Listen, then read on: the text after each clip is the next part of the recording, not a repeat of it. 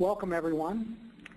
This is Jeff Archer, and I am the Communication Director for the Center for Community Change. We are truly excited to present the results of this year-long project today, and I am very heartened that we had over 300 RSVPs for the presentation, and we currently have a large number of people joining, but for the sake of time, I want to get started. I would like to take just a few minutes to set a context for this work before I hand it off to our two truly stellar researchers. In 2014, CCC launched a long-term initiative to confront poverty in America. The center is aiming to galvanize a social movement to generate the strategies, leaders, and moral urgency to confront poverty. Early on, we realized that building a movement, which requires empowering low-income people themselves to become the leaders in that movement, faces quite significant language and messaging barriers. First of all, we knew from years of organizing work, thousands of house and community meetings over the years, that existing language and frames simply do not inspire low-income people to take action. Quite simply, low-income people did not and do not currently see themselves in the dominant language that is used particularly by politicians and advocates. Second, we also knew that much of our language reinforces the paradigms in which blame often falls on low-income people themselves. Intentionally or unintentionally, it cues people to assume those who are poor are lazy or flawed. Because little existing research attempted to address these questions, we decided to start from scratch methodologically. The question we asked ourselves was, what messages could we find that move low-income people to action, are deeply progressive in challenging individual cognitive support for the dominant conservative paradigms about our economy, that build common identity for the purpose of asserting political power, and that diffuse key obstacles such as race and gender discrimination that often interfere with our ability to have a common understanding of the economy. Thus, we focused on low-income people themselves and began with listening sessions, not seeking reactions to language that we already had in mind. Rather, these were uncovering sessions designed to elicit how people really think about the issues and what kind of language they use in their ordinary lives. We also decided that an effective message had to lead to action amongst those who are most disempowered. So rather than testing a modicum of preference, we set a high bar. We tested a $15 minimum wage. We tested whether people would hold the sign or whether they would take some other kind of action based upon the various messages. And we also tested racially and diverse senders of the message, because we are very committed to having low-income people themselves be the messengers in much of our work. The results of this process have been extraordinary.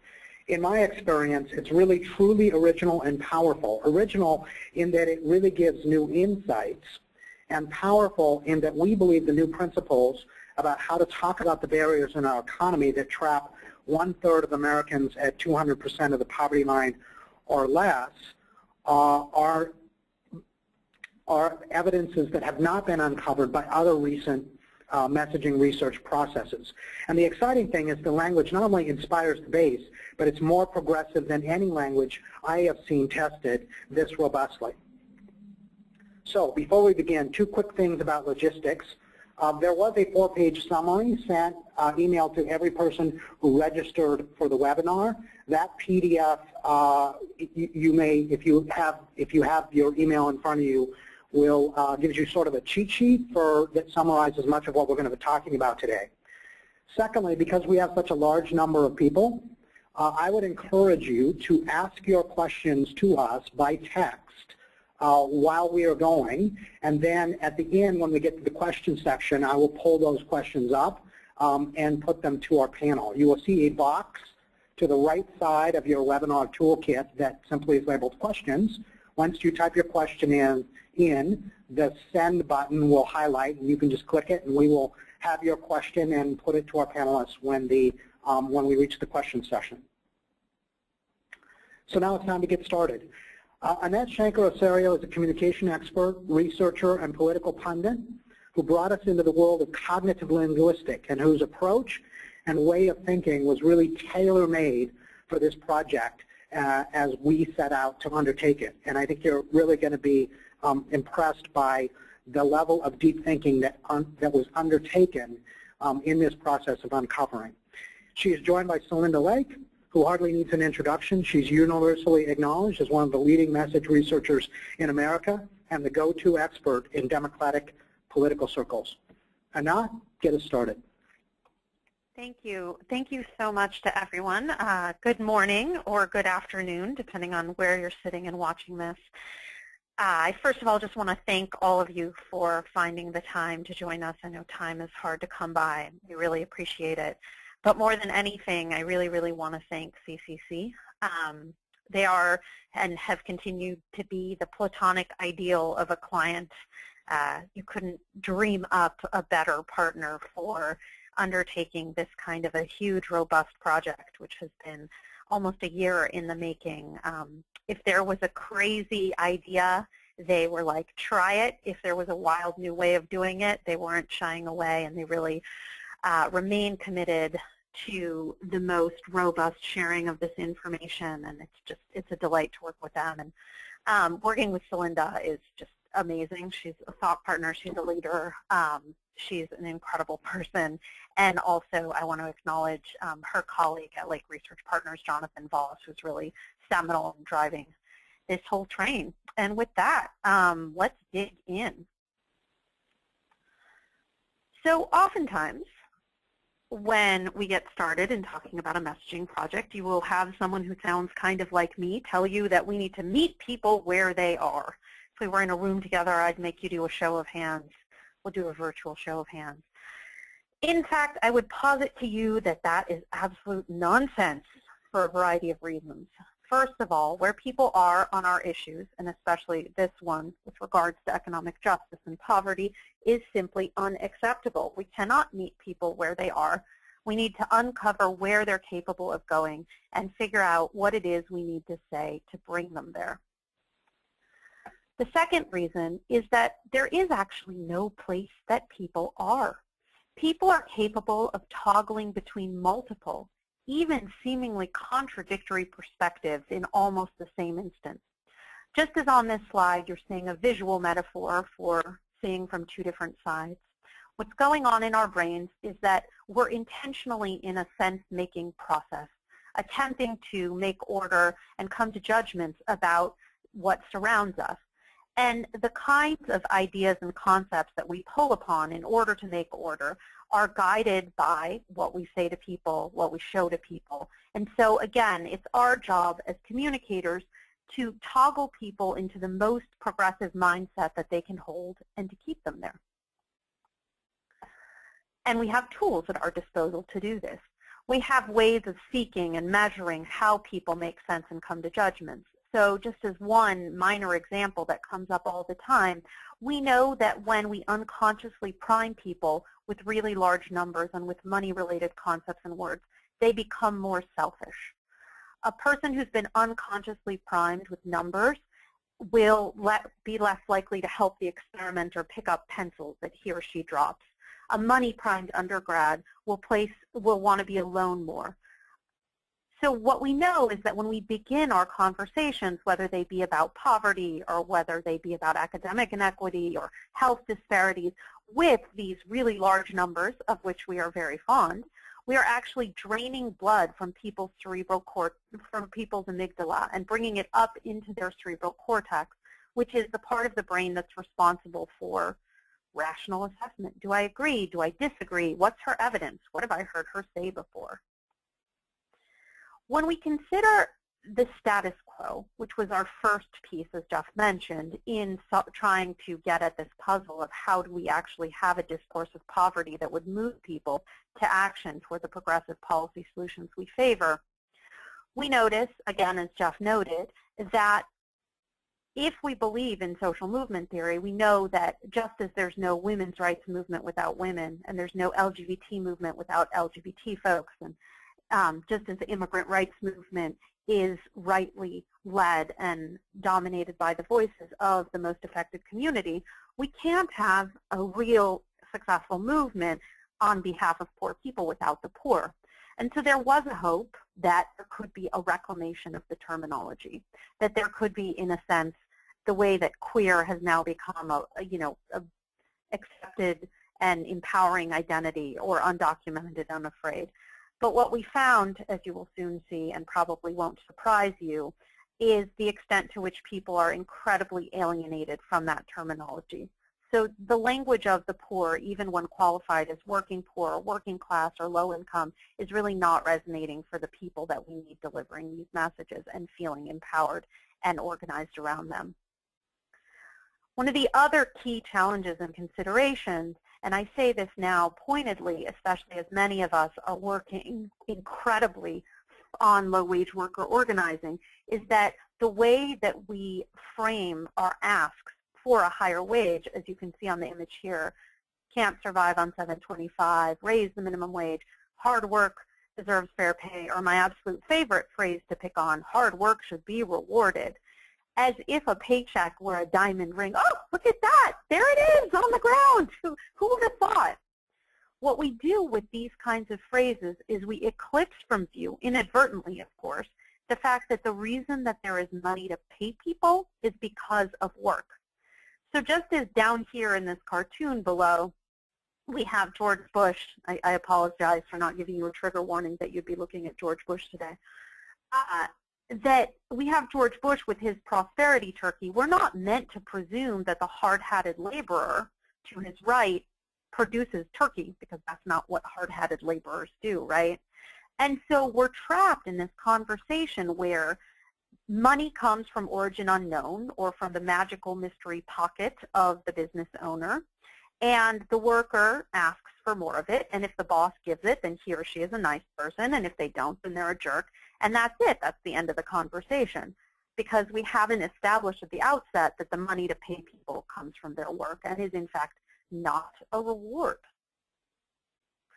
Another element that we see as a challenge in the status quo discourse is a tendency to talk and importantly, and make gains that are really, really phenomenal and outstanding, deserve to be celebrated, around the minimum wage. But of course we know that when we actually speak with folks who are hovering at, below, or dangerously close to the poverty line, what they're struggling with is not just wages, but rather irregular hours, unpredictable hours, scheduling that happens at a moment's notice. And so we risk with this becoming a victim of our own success, because as we see minimum wage hikes, as we saw in Seattle, and I fully believe, because I believe that we will win, as we begin to see across our country, we will look like whiners if we then go back and say, wait, no, actually what we meant was we need this and this and this.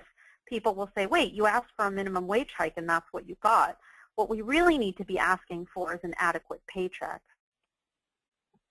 Another issue going on, and this is really endemic to all of progressive communication, I cannot recall a project I have ever worked on in which this was not an issue, is a tendency to eclipse from view the actors who cause the problems, and sometimes even eclipse from view the people who are harmed by them. So we have wealth evaporating, or wages are falling, and we're facing a crisis, and we saw an increase, and jobs disappeared, and so on and so forth. And what's wrong with these constructions is that we know that if we don't establish at the outset that a problem is person-made, that it was created by human agents making decisions, then we cannot establish the fact that it could be human-fixed. Just as it makes no sense for me to ask my congresswoman to pass a law that it be low tide at 10 a.m. because I want to take my kids to the tide pool, it doesn't make sense to ask for laws about things that appear to fall from the sky. When we go at a deeper level and we unpack how people unconsciously reason, one of the best tools in our arsenal is something we call conceptual metaphor. These aren't exactly the metaphors you were tortured with in 8th grade, but they're closely related. So when we look at how a key component of this language is articulated, and of course here I'm talking about inequality, we have a tendency to talk about inequality, as you see here on the right-hand side of the screen, as horizontal distance. This is evoked most often with the three-letter word gap, right? So we have a gap between rich and poor, or we have an achievement gap in education. We have health disparity, and we have a chasm, and it's widening. Barbara Ehrenreich once poetically extended this to say it's grown to Grand Canyon-esque proportions. What happens with a gap, this kind of language, is that it is all what and no why. It tells us thing A is different than thing B. Thing A is on the west side, thing B is on the east side, but it's absolutely silent about origin. And what we know is that when we don't tell people an origin story, they fill one in for themselves. And unfortunately, the story they're too likely to tell is that, of course, one person is rich and another is poor. One person is really, really smart and talented and hardworking, and the other one is not.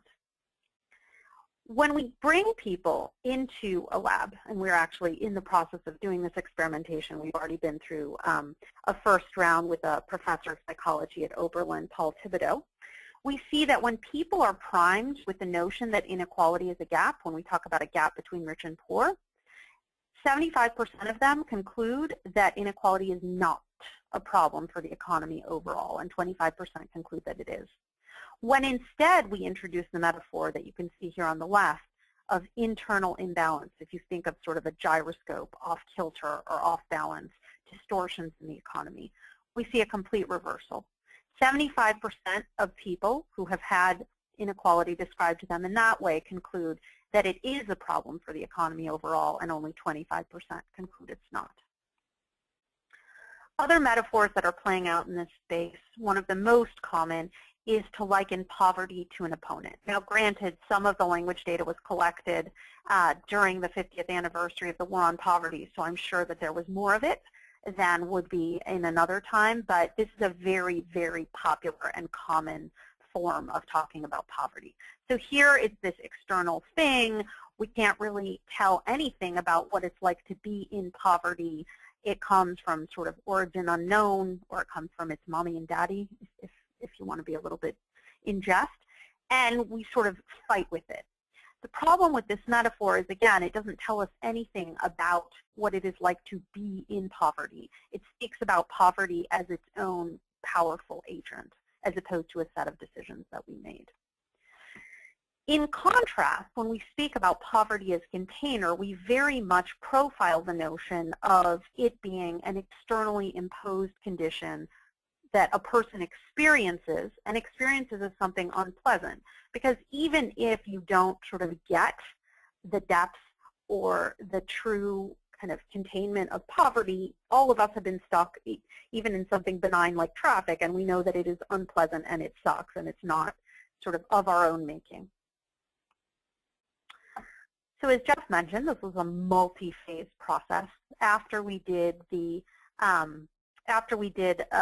language analysis, which you guys saw some highlights of just now, we went through and did 14 listening sessions with people at or below the poverty line. And we also did 25 advocate interviews to really call from folks like you, like the folks on this phone, and in fact some of you probably literally the folks on this phone, to pull apart, how do you reason unconsciously about poverty? What is it that you assume about the origin of wealth, the origin of poverty, and what kinds of policies we can put into place and what they would do? And with that, I will turn it over to my good friend and incredible colleague, Celinda, to talk about the part you're probably most eager to hear, which is the numbers, how it all worked out. Well, thank you, Anat, so much. And I want to just echo what Anat said, which is the tremendous insight, leadership, and courage of CCC and Jeff in particular in leading this effort. And I think you've already seen what an enormous addition this kind of analysis, this cognitive linguistic analysis gives to all of our efforts. And there is no greater partner in this than Anat. And I want to thank our team led by Jonathan Bott. So we took the messages that came out of all of these sessions and the informal focus groups that you did, and we did dial testing. And we did dials, and you can see on the next slide, we did dials with 1,000 registered voters. And I really want to commend also CCC for putting the resources in to really look, and the funders of CCC, to look at this among a variety of groups. But we looked at it among 400 people below the federal poverty line, over samples of African Americans, Latinos, and people under 30, and a sample of advocates, because as Anat said, we were very committed in this process that if you don't have brand advocates, if the advocates won't cover it, carry the message, and if frankly it doesn't resonate with the people that we're trying to help and are trying to help themselves, the folks below poverty, then it makes no sense to have this as messaging. We looked at initial beliefs. We looked at underlying core values to divide people and to look at people by base, persuadable, and the opponent's base. We looked at preferred labels. We looked at the opposition's messages, and we looked at our messages. And we also did fascinating experiments with looking at the actual race and gender of the messenger. So looking at the interaction of the message and the messenger. All of the data that you will see in a moment came from the total sample. So all of those oversamples are weighted down, but it allowed us to break apart and make sure that these messages were working across the board.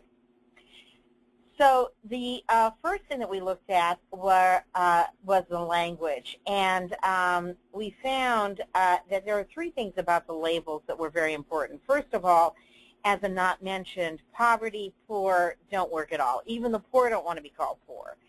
And those kinds of language just really negatively resonating, and the public is numb and unresponsive to helping poor people, helping people get out of poverty. We did find two real breakthroughs in terms of labeling. One was labels that refer to specific lived experience rather than abstract or identity type situations. That's not always true, but it was key in this effort, particularly around the economy.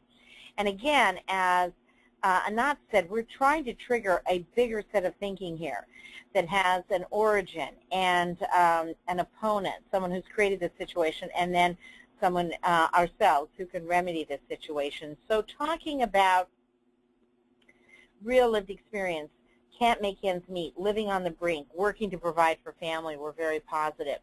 Now, in many areas, we find that people also say that positive labels are better than negative labels. And that is often true. It was not true in this situation. Actually, the negative labels outperformed the positive labels. And that's because these negative labels described a set of experiences that people could really relate to. The next thing we did was measure initial attitudes. And we measured initial core beliefs because we wanted to look at movement over time. And we wanted to be able to divide people into base, persuadable, and opposition based on their core attitudes and values, not just based on a momentary question. So we asked people, do you favor a government role to help people in poverty and to help people out of poverty? And we started out with 73% of the people in favor of that. We then said, we repeated the same question, but asked it even if it meant increasing your taxes. And people are very, very tax sensitive right now. And we lowered the percentage in favor of those policies that they had just committed to by 30 points. And in fact, we went from people being 53 points in favor of the idea to 7 points opposed to the idea. And we went to intensity being on our side by 3 to 1 to intensity being on their side by 2 to 1. So a really, really dramatic effect, and a real warning here of one of the issues we have to deal with, which is tax sensitivity of people around these issues. The second thing we looked at was willingness to take personal action. 49% said they would be likely to take personal action around this issue. Only 16% said that they would be very willing to take action. And one of our goals here was to look at how to create more activists. And then, as Jeff mentioned, we pushed the envelopes on policies. We tried to look, as Anat said, not where people are today, but where we want to get them. And frankly, we want to get them beyond where they are today.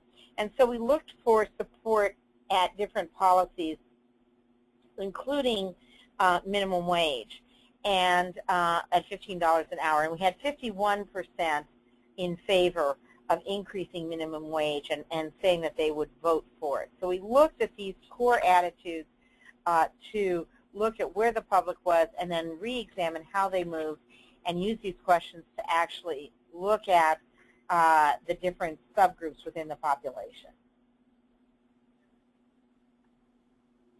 Well, Matt, I'll turn it back to you. Great. So like most conversations about poverty, this one begins with Miracle Whip. Any idea out there, you can think silently to yourselves or talk, if you're in rooms with other people, why I would be subjecting you to a picture of Miracle Whip today.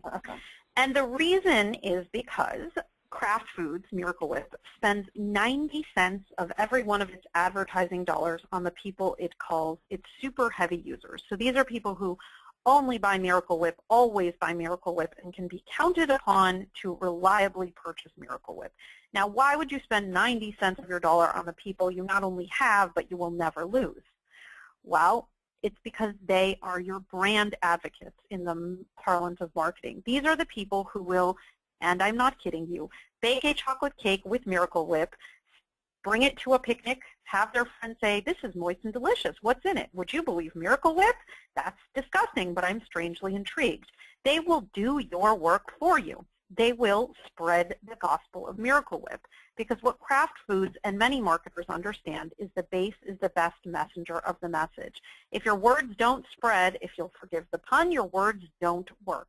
And that is something we have paid too little attention to on our side. In fact, for me, it is summed up best in the old Aesop fable, Please All, Please None. I will briefly tell it in case there are folks who don't know it. Basically, there's a father and his son, and they are going out to market with their donkey. The tale begins with the son aboard the donkey. They pass a group of villagers who say, that's elder abuse. So the child gets off, the father gets on. They pass the next group of villagers who say, that's child abuse. So next, both people are riding, father and son, on the donkey, pass a group of villagers. That's animal abuse. And the story ends with the father and son carrying the donkey, and they all fall into the river, and they never make it to market. And the moral of the story is please all, please none. And for me, the fact that the animal in this story is a donkey could not be better placed if I would have invented it myself, because that, of course, is the mascot of the Democratic Party, and this, in a sense, please all, please none, or what I like to call milquetoast messaging, has been the standard on the left, and it has not worked. Because, in fact, what we find a good message does is not even test well with the opposition, which is, I'm sure, a phrase you have heard on calls like these, but, in fact, engage the base in order to persuade the middle and actually alienate the opposition. Now, the reason that you want to actually see some alienation from your opposition is multifold. The first is because, honestly, when you say a thing that actually engages your base, and as you're about to see, it tends to alienate your opposition. Even if you're not intending to do that, that is just a side effect of actually speaking your truth. Second, it's a way of assuring that your messages are actually progressive. Because again, if someone is your committed opposition, and I really want to underscore that phrase, committed opposition, we're not talking about, oh, they're Republican. We're talking about people who, in a cluster analysis, a battery of questions about the origin of wealth, the origin of poverty, whether or not this is a remediable public policy problem, disagrees with us at every single turn, why would we want them to be agreeing with something we are saying? That must mean that what we're saying is inherently not progressive. The third reason is because you want to create your coalition of support, the we, between the base and the persuadables. And that then becomes common sense, the way the world works, the way everyone thinks, rather than this fringe position, which of course is the position of our opponents. Turn it back to you, Celinda. So that is exactly where we started. We decided, and we did these dog groups, which are getting people's moment-to-moment reactions. And the interesting thing about dog groups is we got both their unconscious reaction and their conscious reaction. So we asked people to dial their moment-to-moment reactions to messages, and then at the end to consciously rate the messages. And what's interesting is those ratings are not always the same. But we wanted to divide people into our base, our swing, and our persuadable. Our base, and this is just an example of that analysis, was 15% of the sample. This base was created based on their core value attitude. They were more likely to be Democrats, more likely to be urban, more likely to be under poverty, more likely to be African American and Latino.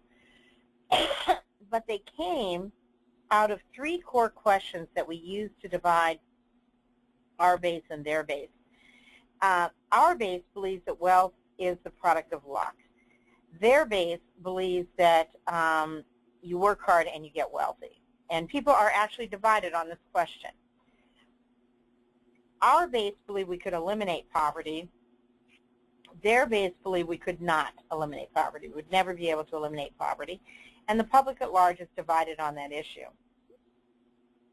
And our base thinks it's a ridiculous notion that wealth creates prosperity for all. Their base believes that the wealthy do create prosperity for all, and the public overall is divided on those questions. So out of an analysis of core values, and we had a battery of about 15 core values, these 3 emerged as really dividing this space in an attitudinal way into their base, our base, and the opposition. Well, Anat, I'll turn it to you for the opposition. Great. So the opposition, again, I want to underscore coincidentally, was almost the same size as our base. You saw a moment ago that we were 15%, they were 16%. That was not constructed on purpose. If you all had to make a wild guess as to their demographics, I bet you'd guess exactly what's on the screen right here. And they, again, have the opposite attitudes of what Celinda described. So these are the people who we cannot get, right? We could twist ourselves into the most incredible knots ever and have the milk toastiest messages that actually say nothing at all, that worship at the heels of the economy, and that, you know, say that maybe we should just treat people a little bit less crappy because then the economy will be happier. And maybe they won't hate the message, but it certainly won't advance our cause. So these are what I like to call the sociopaths. And then we have the leftovers, which in this sample is large because, you know, you add 16 and 15%, and you have 31, and everyone else left over. 69% of the sample are, as Celinda said, divided on these questions. These are the people that we are going after. These are the people whose minds we're trying to not just change, but to keep toward our version of how the world works. Celinda, back to you for messages. So now comes the fun part. And the first thing we did was we tested several of their messages. We're showing one of them here. And you can see there are 4 lines that you're going to see and be able to watch throughout this style exercise. The blue line is our base. The green line are the persuadable people who make up 65% of the population. Or no, yes, about, that's the mean. Yes, 65. Yeah, that is the mean, but they make up about 2/3 of the population. The red line, which is the opposition, and the activists, who are our oversample of people active in this issue area. Let us play the message for you, and then we'll talk about what worked and what didn't work. All right, here we go with sound. Since our founding, people have come to America because it provides freedom and the promise that through hard work you can succeed. This has held true for generations. Only in America can someone come here with nothing, work hard, and become a success. This is not just an American dream, it's the American experience. It's up to the individual. And when you do work hard and get ahead, the government should not take your earnings and just give them to people who don't. We need to do everything we can to keep America's entrepreneurial spirit alive and encourage hard work so that people who want to succeed and prosper have the opportunity to do so. So the numbers in This parentheses. is Jeff. Just, there were a couple questions. So as you explain this, can you remind people what the X and Y axes are? And Sure. talk a little bit within the context of your explanation about what the base is and how we define them. Okay. So the X-axis is the time, so you can see the message go moment to moment. The Y-axis is your rating of how convincing this message is to you. So you dial up when you like what you're hearing, you find it convincing. You dial down when you disagree with it, you don't find it convincing. The base, remember, was the 15% defined by their core attitudes. These are the people who believe that the wealthy do not create prosperity for everyone else, that we can end poverty, and that the wealthy have been lucky. Their base, of course, are the people who believe that you work hard for wealth, that wealth does create prosperity, and that we will never end poverty. So those are the two extremes, and the persuadable folks are the people in between on those core attitudes. In terms of the, if we turn to the next slide, well, first of all, you'll see that this message is very persuadable to the persuadables. They have an average rating of 65 in their moment-to-moment dials. So 65 is the rating on a scale of 0 to 100 in terms of how convincing it is. The base, our base, find it somewhat convincing and kind of neutral. 57 is their mean. Our opposition, defined by their attitudes, find it very persuasive. This is, after all, their message. 76 on the average. And the activists at first aren't sure where it's going and then turn down immediately when they get a sense of what direction it is going in, and find it very unpersuadable, particularly when you come to the part about you should just work hard and government doesn't have a role. They're dialing down pretty aggressively. If we look at the next chart, so we had the moment-to-moment reactions in the messages. The other thing we did was to ask people to consciously rate the message after they had heard the whole thing. And you can see that the opposition loves this message. This is, after all, their message, so they're giving it an average rating of 80. The persuadables, who actually found some things more persuadable than they were realizing, so their unconscious reactions were being triggered by some of these messages, but gave it a rating after the fact of only 44. Our base, which actually had been fairly neutral on it, said, no, no, no, I wasn't fairly neutral on it. Only 27% said it was convincing. I give it a rating of 27%. And those are 27% who give it a rating of 80 to 100 on a scale from 0 to 100. So people are, the opposition is responding as strongly as they actually did.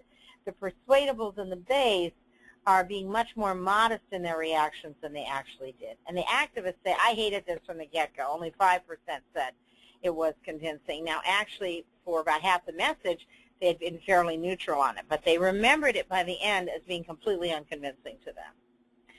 The things that worked in this message is it was more aspirational. And even though the negative labels work, what we found repeatedly is that people wanted to be more aspirational. And they feel like, I already know the problems, I want to know where we're headed, what we're going to do about it. We tested this against a pure anti-government approach. And while we're not going to take time to show that to you today, you can get access to that data. And it does outperform their traditional approaches. It also co-opts the American dream, which is a very, very strong icon to people. And it uses some very effective values. entrepreneurial spirit, the individual, and freedom. And all of those values are very powerful to the public, particularly the persuadable public. And in fact, in other analysis we've done, freedom is a single value that the right uses more than the left does. And it is, right now, rated the #1 value in this country. So that is not a trivial gap. There are some shortfalls. It's slow to build up. You'll see later that we will measure success by messages that grab you right away. This does not grab people right away. And in the end, it's only mildly persuasive. So then, let's turn to our top testing message. This is family comes first. We delivered this message with 2 different spokespeople. You're going to see the spokesperson. First, you're going to see the measurements with the woman of color delivering the message. We also delivered this message from a white man. And what's really interesting is the message was equally persuasive from a woman of color and a white man to the base and the persuadable and the activists, but it was more alienating to their opposition. It was even more insulting when a woman of color delivered the message, which is exactly the situation you want to be in. We want to reveal them for who they really are. And in fact, in this work and a number of other studies that we have done together with Anat, we have found repeatedly that all you have to do is have a woman's voice, mention women, mention equality, mention that women getting ahead, and you will see their side dial down pretty dramatically, pretty fast. And the rest of the public liking that completely, persuadables and our base liking those kinds of messages and those kinds of spokespeople quite dramatically. So let's look at what happens with this message as people are actually hearing it. They may drive you crazy, but everyone knows family comes first. Whether it's for that newborn you swear already smiles, your elderly mom, or your spouse who got laid off, providing for your family and being there when they need you isn't negotiable. Every working parent should get paid enough to care for their kids and set them off toward a great future. If politicians want to talk family values, it's time they start valuing family, and that means making sure America's dedicated strivers and builders make ends meet. We work in order to make the future brighter for our kids and more secure for our families. Hard-working Americans deserve to make more than a decent living. They deserve to have a decent life. So first of all, we find that this is very persuadable to the persuadables, 71.5 average subconscious rating. Our base loves this message, 77.9%. The opposition likes it too until we get to a key point, and then they dial down. So they're divided on this message. And the key point, who would have guessed, is the language, working parents should get paid enough to care for their children and set them off to a bright future. Now, who would have imagined that if we want to really drive the right wing crazy, we would say that to drive them crazy? And part of our hypothesis is that probably working parents connotes working moms to many on the right. But that is hardly a controversial notion with the public in general. Our activists like this message a lot, although you notice at first they're dialing under the base and persuadables. And part of that is because our activists aren't really sure who's using family for what. They support families, but they think that they associate that rhetoric more with the right wing than with our side. In real people's minds, and we've studied this a lot in both focus groups and these dials, people love family, and they love putting family first, and they don't want to judge who's in your family. And they think there are all kinds of families, and families are difficult enough as it is. Let's not be judging who's in anybody else's family. And they don't have just a father knows best notion of family anymore. So this family comes first, and this is the third piece of work where we have used this messaging we work with Anat on another project on work and family messaging, and this is a very, very strong notion. The second thing that's really exciting about this language is it includes the notion of a newborn and the elderly. And that addition is very strong because that is the real caregiving responsibility of people today, and it brings in some of the older voters who respond very strongly to that cross-generational appeal. In terms of the actual messaging here, the things that are the conscious reactions, you'll notice the opposition does not like it. They think, I liked it even less than I thought. Persuadables remain highly persuaded at 60%, and the base adores this message, as do the activists at 83 and 73%. So these are very, very strong messages. People love the details of real lived experience, and remember that goes back to one of our basic findings on the labeling. It has a very, very quick takeoff. People love that language about they may drive you crazy, but everyone knows family comes first. People just love that language. So this is a very strong message, turned out to be our top message. Does all of the things you would want, except the activists need to warm up a little to it initially when they're figuring out who the heck is using family. Is this our side or theirs? The last thing I'll show you about this messaging is that you can see the dials here of the woman of color messenger, and notice that the opposition even lower and having a lower mean when it's a woman of color. So a woman of color saying that working parents should have should work to provide a bright future for their children. Highly controversial with the right wing. Who would have thought it? And a great way to distance them and reveal them for who they really are and what their policies really are. Our second strongest message was community. And you'll see again, very, very strong here with the base, strong with the activists, fast takeoff, very persuasive to people, a little less alienating of the opposition, but still a very strong message. And you see here the message delivered. We delivered it with both a white woman and a white man. And you'll see the dials for the white woman. Our country's strength is grounded in our ability to work together. We are stronger when we recognize we rise or fall united, and are weaker when greed insists we be left to fend for ourselves. You and I know our society is at its best when we grant every striver the opportunity to fulfill their potential and pursue their dreams. The USA cannot stand for you stand alone, but must stand for us. America succeeds when every worker is paid enough to care for his or her family, when every entrepreneur has the tools to make their vision a reality, and when every American can retire in dignity. America works best when we look out for each other and work together as one nation, indivisible.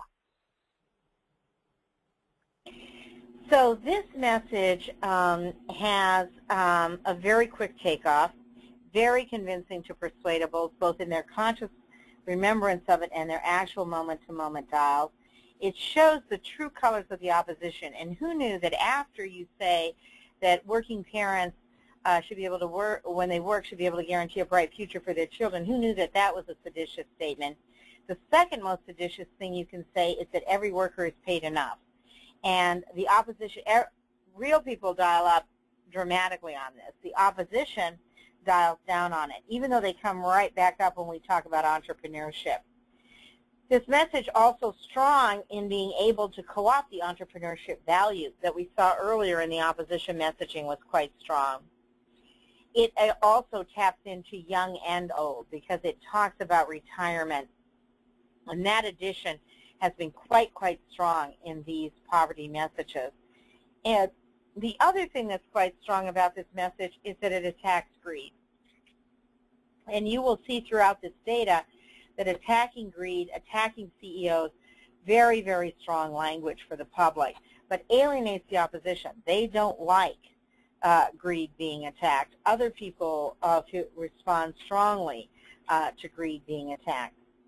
Again, we see this message equally strong from a white woman and a white man, but what is great is that when the white woman is talking, their side, dials down even lower and particularly hates a woman attacking greed.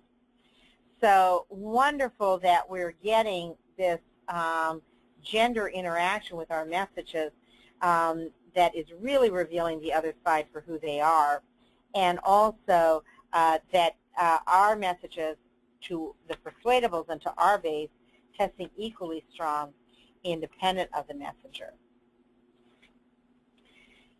The next message we talked about is very, very exciting, and this is the entirely new metaphor that Anat developed, and she gave you some of the original intellectual underpinnings of it, but this new way to talk about poverty as container, and it turned out to be a resounding success. It resonates extremely strongly with the base and the persuadable. It's very alienating to the opposition, and the activists adore it from the beginning. So let's play the message from you coming this time from a white woman, and mentioning gender, which is an extra sin to the right wing, and you'll see how the moment-to-moment dials are. Wake up at 4:30, take 2 buses to work, meals you can't afford, get home after the kids are asleep to come up short at the end of the month. Especially in industries where women work with wages held down, irregular schedules, and child care that costs a paycheck, most women can't pull ahead, no matter how hard we try. Corporations have taken advantage of us, raking in profits by cutting everything our families need to survive. We need to get women off this treadmill of work that doesn't pay the bills, so moms can see their kids, customers have money to spend in our stores, and all of us can come together to build stronger communities. When we do right by women, communities prosper. It's time we got America back on track by changing the rules about work and wages. So this message alienated the opposition. They didn't like it when they were subconsciously dialing on it, and they really hate it when they remembered it. Only 13% found it very convincing. The right wing hates anything that is gender. And the overt gender messaging here works extremely well with the base, the swing, and the activists, but alienates completely the opposition. The ability to use gender in this way is very, very powerful right now. The persuadables liked the message, 49% convincing.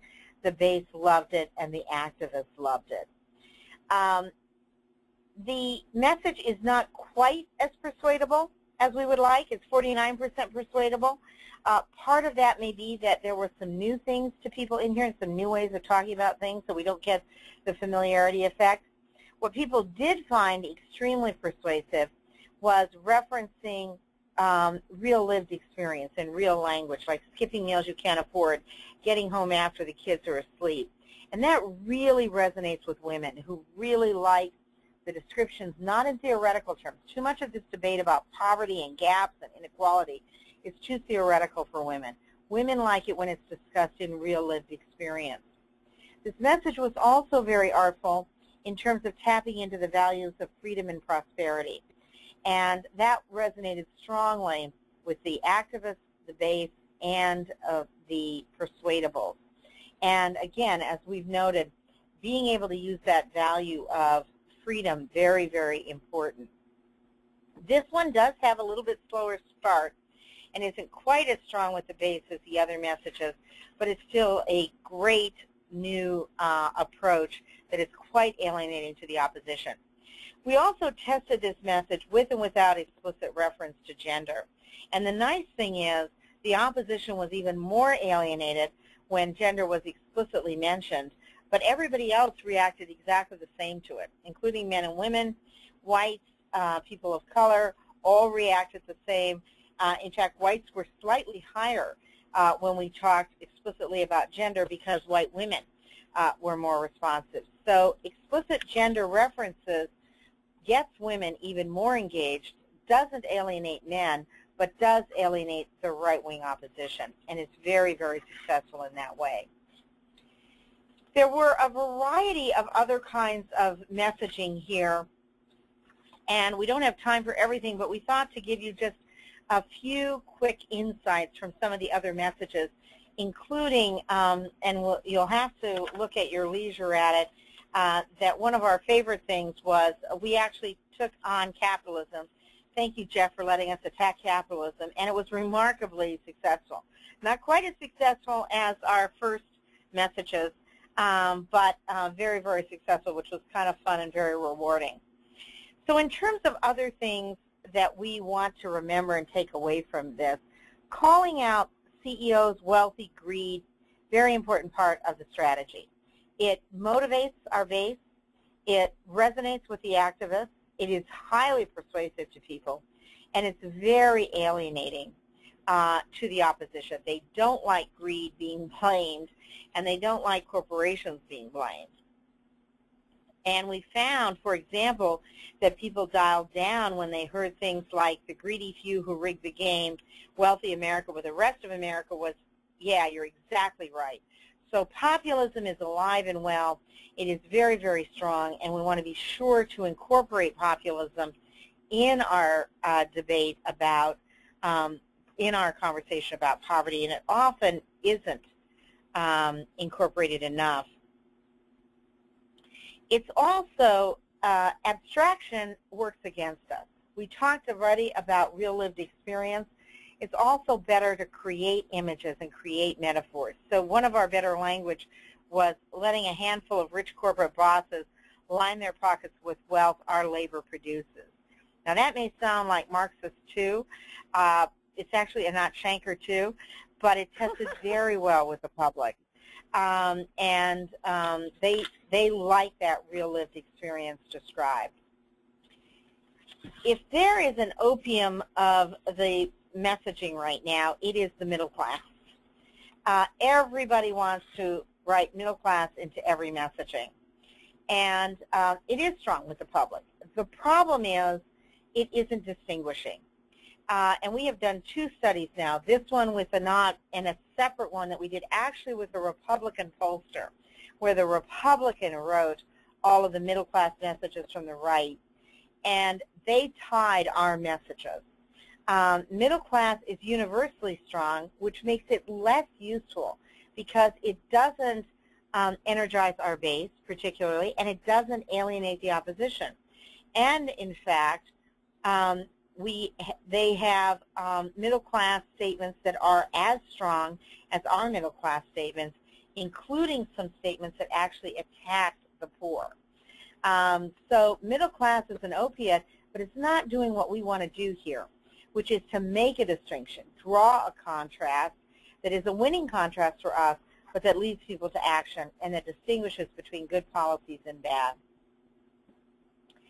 The last thing that we looked at was inequality.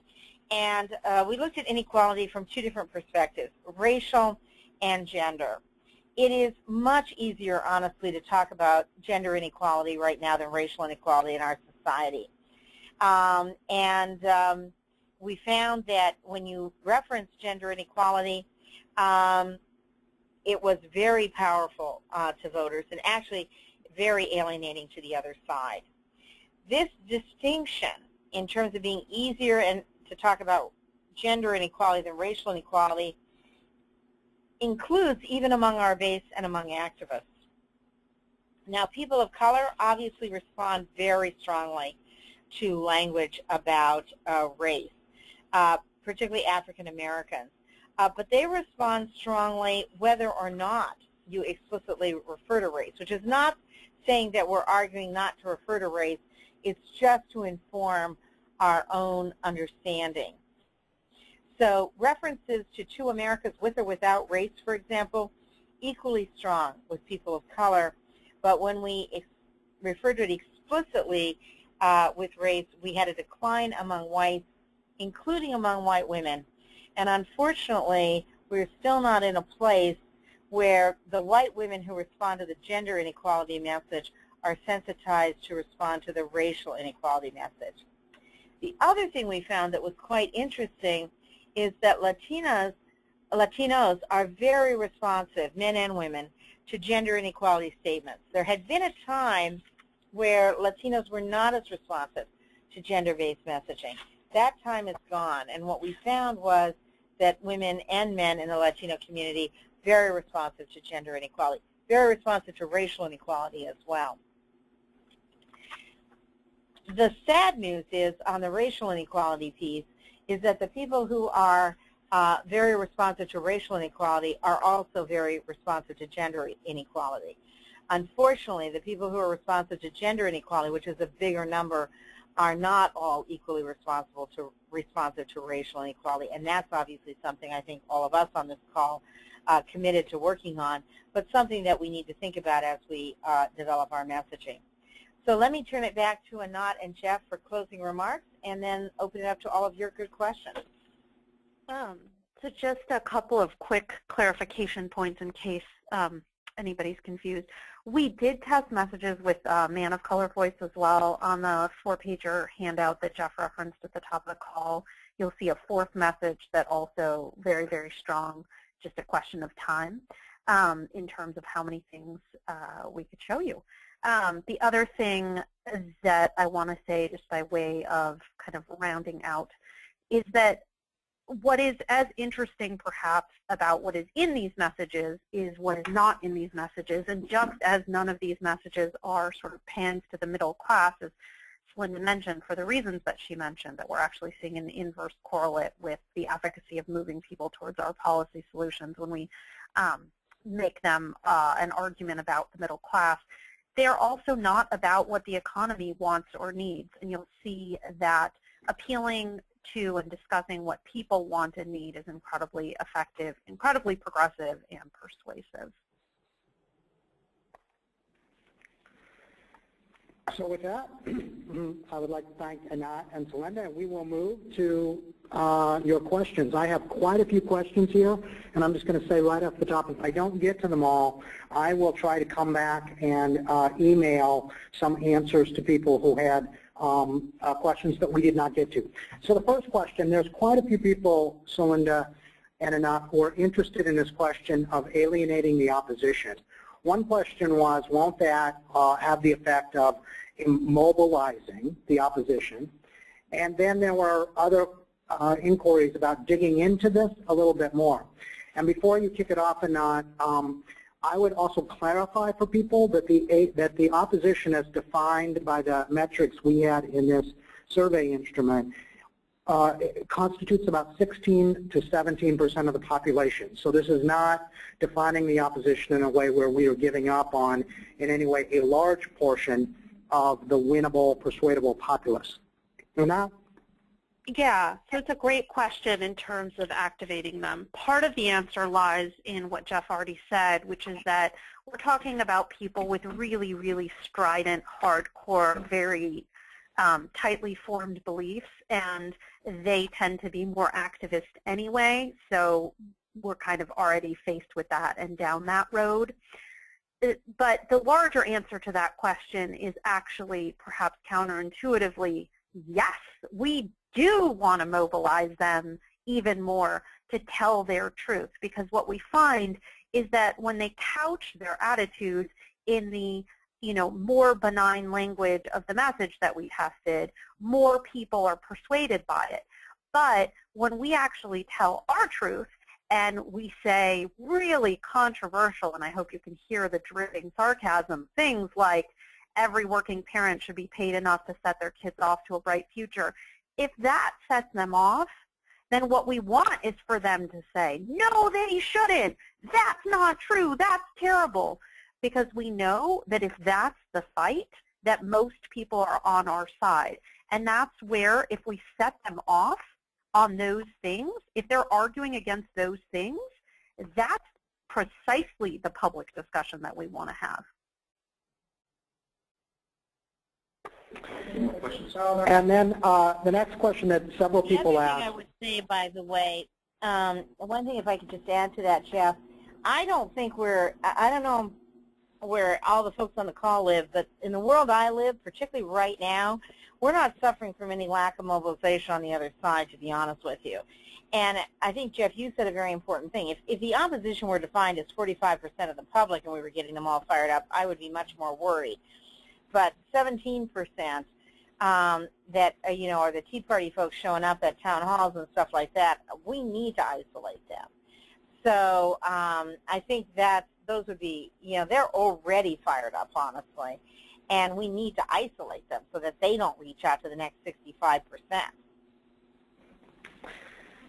Thank you. The next question, which also came from a couple of people, is about tax sensitivity. And the question is both whether we tested tax sensitivity in the context of taxes on corporations or taxes on the wealthy. And if we didn't, what would you suppose would be the impact based upon other research that you have undertaken? Oh, yeah, that's a really super good question. Oh, go ahead. No, either direction. You can take it. That's a really good question. We actually have tested it that way. This was just taxes, increase your taxes. So it was deliberately. I mean, people are wildly in favor of increasing taxes on corporations and having the wealthy pay their fair share. And we have tested that. It works better with programs like Medicare and education, but even programs that are overtly framed as poverty programs is quite popular. But the reality is, while we want to have this tax fairness dialogue, and it fits into the narrative that we were talking about at the end, the populist narrative that we're not using enough, a lot of times, frankly, voters, when they hear us talk about these programs, are nervous that we're going to increase their taxes, not just the corporation. The only thing I would add to that is we spend entirely too much time talking about taxes and too little time talking about the things that taxes pay for. When was the last time you walked into a Mac store and they said, look at the price, look at the amazing price, look at the price? You fall in love with the object, and then let's talk about what it costs. We don't need to be leading our appeals with the price tag. Nobody sells a product like that. And so I'm not saying to run screaming from the taxes argument, but I am saying that come every April 15th, I am mystified by the fact that we all make it our business to do these huge tax actions, because frankly, the day of my root canal is not the day that I want to celebrate how awesome dentists are. 2 weeks later, or more pointedly, on the day that every kid returns to school, that's when I'd like to be celebrating taxes. Because the day that my kid goes into public school, you best believe that I'm feeling some serious love for public spending. So the next question, which is a very good one as well, is what about the word striver? They want to know, did it resonate because it seems a little artificial? And could you both react to that a little bit? This is about our search for a positive label. Yeah. So we tried every positive label under the sun. I'm exaggerating, but not by much, because CCC and Celinda and I and Jonathan wanted to find something positive to say, and so we tried many permutations. As Linda mentioned, we didn't get a lot of traction. The thing that was most popular as an isolated label was working for family. Embedded inside of the messages, people were less reactive to it, meaning that it flowed and sort of it didn't cause a dial down, except interestingly with activists. So this question is very, very well placed. Activists were really thinking a lot about it and assessing how other people were hearing it, which is sort of, a side effect of getting a bunch of really, really smart people who think about persuasion and communication to take your dials. They're not just thinking about how they feel, they're thinking about how other people might feel at the same time, the split brain thing going on. So I think it's, we're having some sort of, whenever you introduce new terminology, you always get a lower rating because people rate more highly things that are familiar. We have a familiarity bias built into our brains, and so we are coming at a disadvantage. So frankly, to see it performing as well as it does is kind of heartening, given that it's not language that's really out there. I think the one other thing I would say about it is that it is a notion that does connect people who are at or below the poverty line with the people who are just within spitting distance of it, one paycheck away from poverty, which again, as Jeff said at the top, 33% of our country is at 200% of the poverty line below. That's staggering. And, you know, it might actually be a way of creating a new constituency back in the place of identity politics, where we all sort of identify with this notion that we are trying really, really hard to go, you know, to be Sisyphus and to get this boulder up a mountain. So the next question is, can you talk a little bit, so it's this, off balance and off kilter seem kind of vague, and the question is, did we test messages that actually describe the causes, such as anti-regulation or anti-worker policies? The answer to that is yes, but I would like, you know, perhaps Celinda to take a shot at how contextualizing this makes a big difference in its receptivity. Yeah, so I think that's right, although honestly I think Anat should probably answer this because she's more the cognitive expert. But the thing of it is, actually, it may seem vague, but it is the kind of language that people themselves, particularly women, use to describe what's going on. So the number one word that women use right now to describe the economy is instability. Up and down, up and down. And the number one thing that people say that women say they want in their life right now is balance, stability, security. So I'll have Anat talk about the contextualization, but actually this language, which may seem a little vague, is actually building on a cognitive frame that is quite strong, particularly for women right now. Yeah, I guess the only thing that I would add is we've decided that the gap doesn't feel vague, but that's, again, that's pure familiarity bias. You know, the notion of being able to sort of see and hold in your brain and imagine differences of wealth and income between demographic groups as being like a division in horizontal space.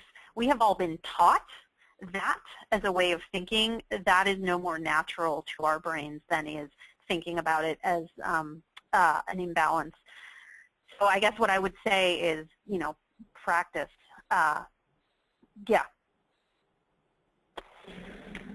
Great. The next question is, by the way, I will tell you this, and one thing, Jeff, if I may say, this word balance and imbalance is testing really, really well in a variety of places. So we just used it in immigration messaging, and we had worked on some immigration messaging. It tests extremely well there.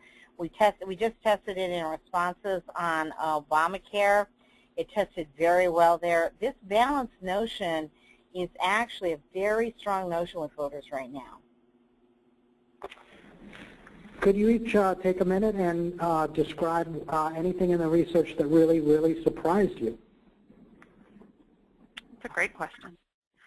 I'll go first so I can steal Celinda's, so I can make sure she doesn't steal mine. I'll tell you, we were frankly shocked at the lack of drop-off for the non-white male messenger, and that includes a woman of color, a white woman, and man of color, which you didn't get to hear today, but we did test. Normally, you get almost or around, and sometimes even more than a 10-point drop. And you get a drop, disappointingly, for example, with white women very often when it's a non-white male messenger, because it just sort of doesn't sound like the voice of authority.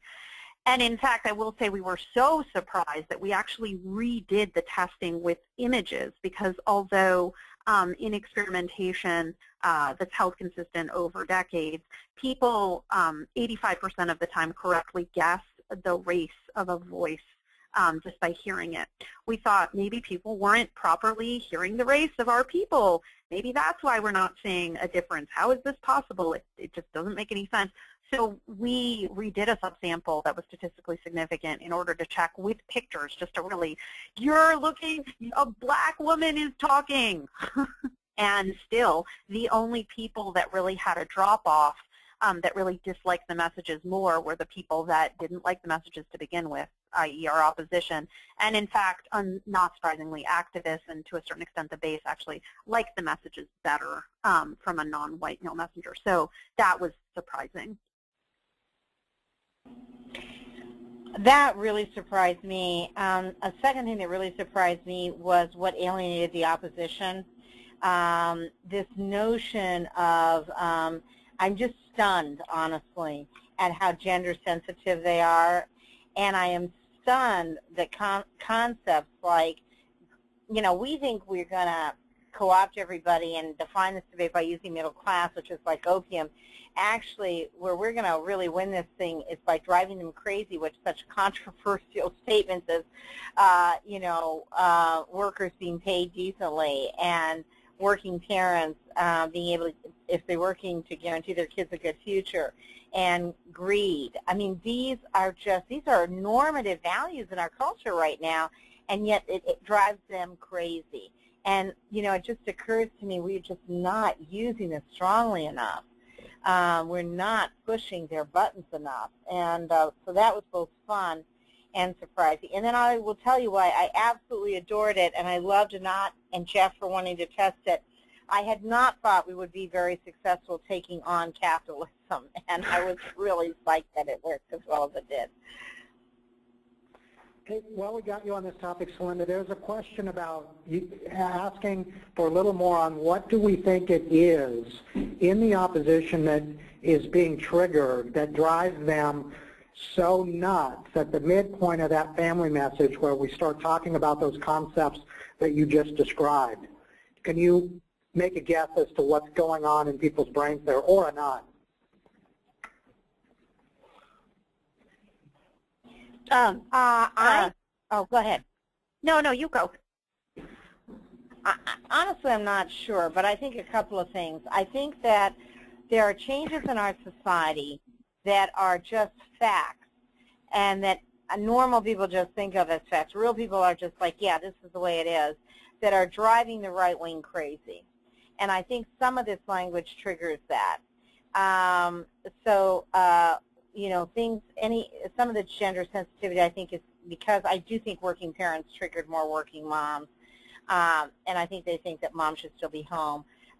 You know, we know that the right, 80% of the right believes that the men should be the head of the household, and some things like this. So I think it's triggering gender role changes that have occurred in our society that are deeply alienating to them, and they often don't get to vote. And I think they're reading them into it.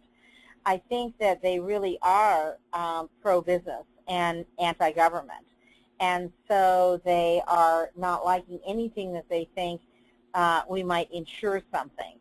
We might make sure that X generates Y. They believe in the randomness of things at a fundamental level, and you know, in some cases the randomness is solved only in a religious framework. In some cases the randomness in chaos isn't solved at all, but I think they believe in the chaos theory.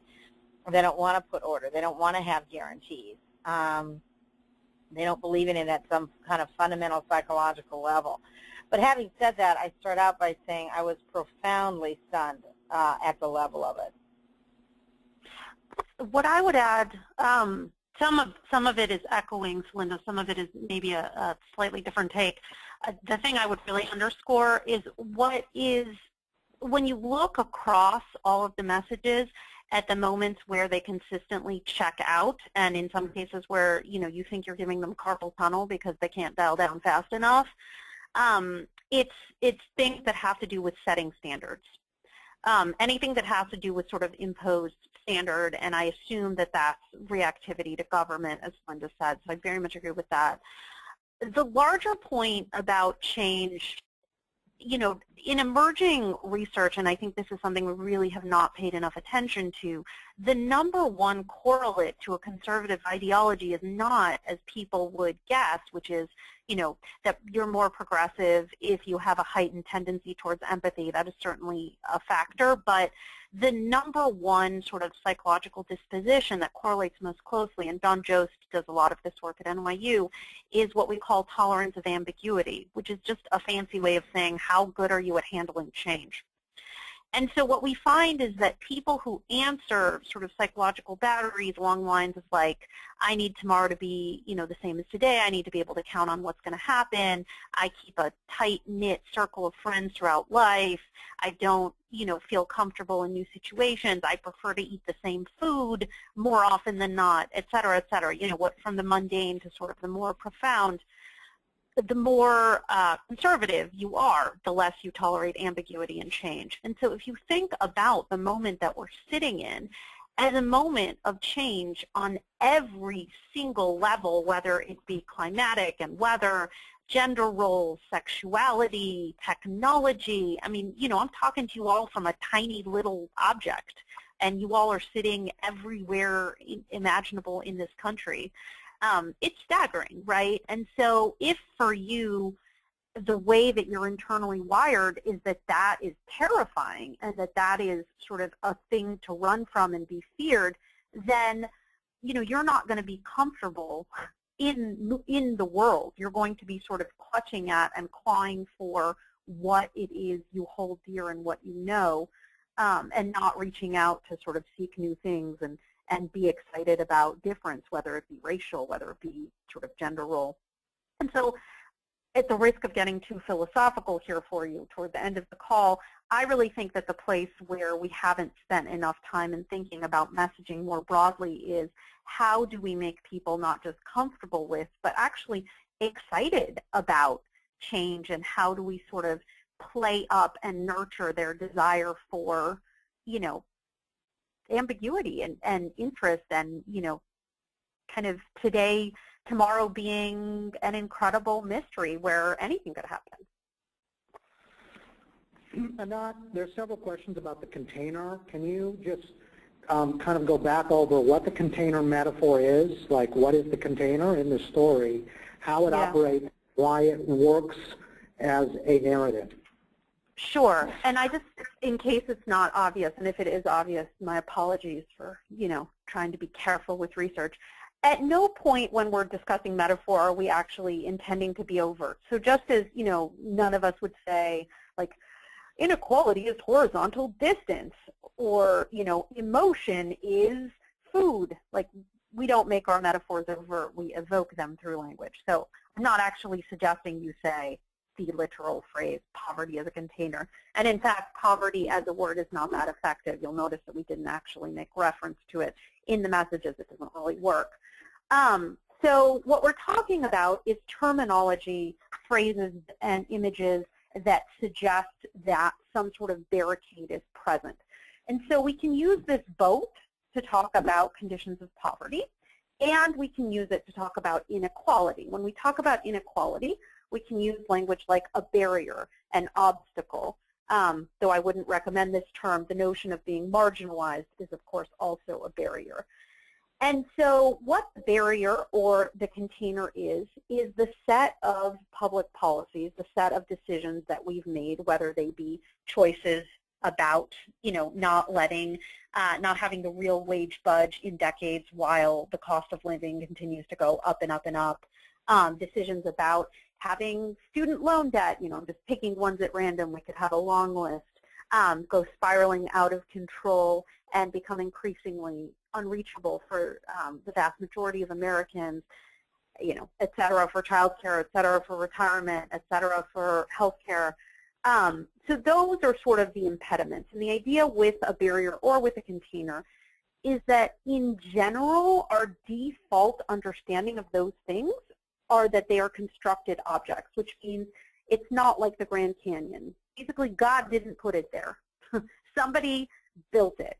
And when you're on the wrong side of a barrier, even if it's just being stuck on the Bay Bridge, it's not you, right? You can't get to your meeting on time because there's a very, very long line of cars in front of you.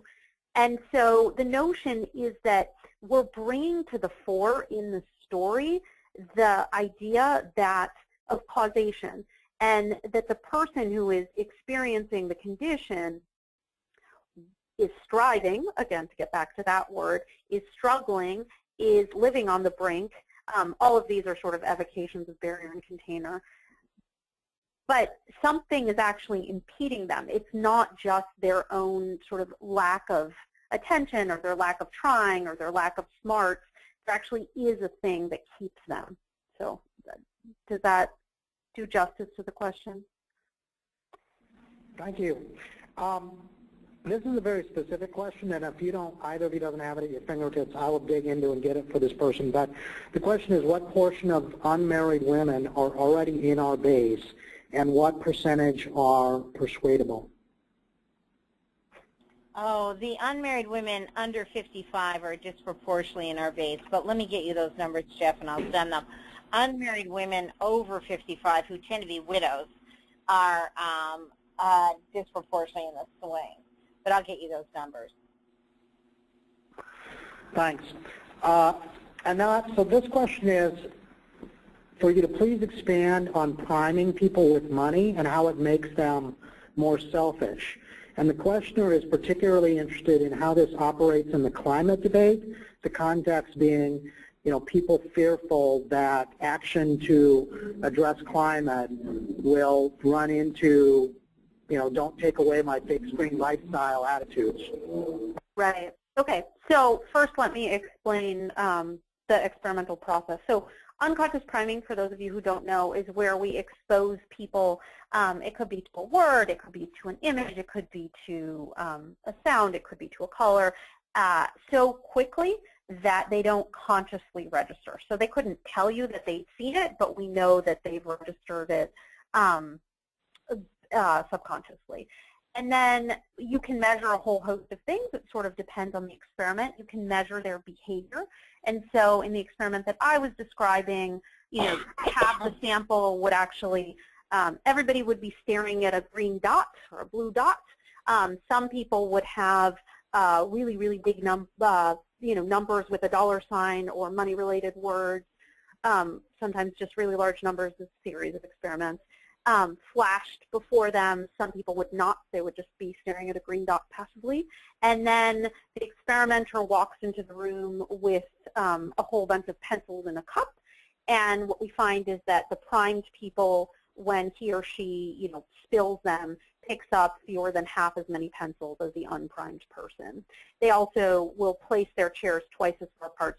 So you say to them, oh, now for the next part of the experiment, we're going to have a conversation with you. Could you just set up these two chairs? They'll place their chairs twice as far apart in inches as the unprimed people. So what that means is that by activating this sort of higher level reasoning in the brain, which we can also see through, you know, testing where we're actually looking at blood flow. Don't worry, it's painless. We can see sort of where the blood is going in the brain. And basically, in order to process really large numbers, and I will shock you to say, when I say really large numbers, I actually mean any number that's greater than 150, because we have evolved to be able to distinguish 150 things in our visual plane. For those of you who are familiar with management literature, you'll know that that's kind of a magical number in terms of group size. It's not coincidental.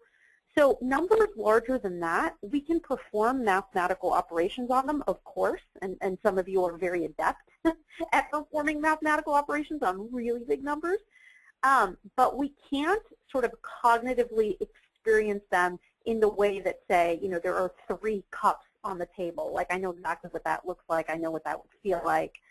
So what we're doing to people is we're sort of taking them out of their experience brain or their emotional brain, if you will, and sending them up into their kind of, what do I think? Do I agree? Do I disagree? What's the study? What's the evidence? And when people are hanging out in that space, they are primed to be contentious, and they're primed to doubt, and they're primed to sort of question and second guess, and not just sort of feel the emotional resonance and impact of what we're saying. This is a big part of the reason why I'm sure a lot of you have been admonished over time to use what we call social math. So instead of saying, X million people, we say the population of New York City, or, 7 bus loads full of children, or whatever, kind of a thing that is more something you could imagine. What was the rest of the question, Jeff? So that's priming with numbers. No, I think that's very helpful. And with that, we are officially at 2:30. I want to thank everybody for joining us, and I want to thank our presenters, Anat and Celinda, who did a fabulous job.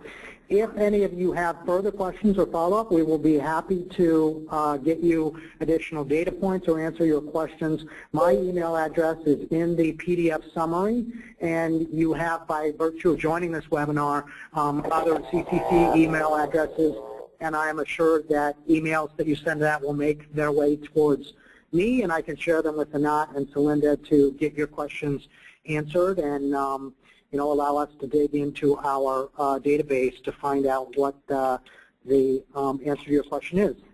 Thank you again, everybody. Thank you. Thank you very much.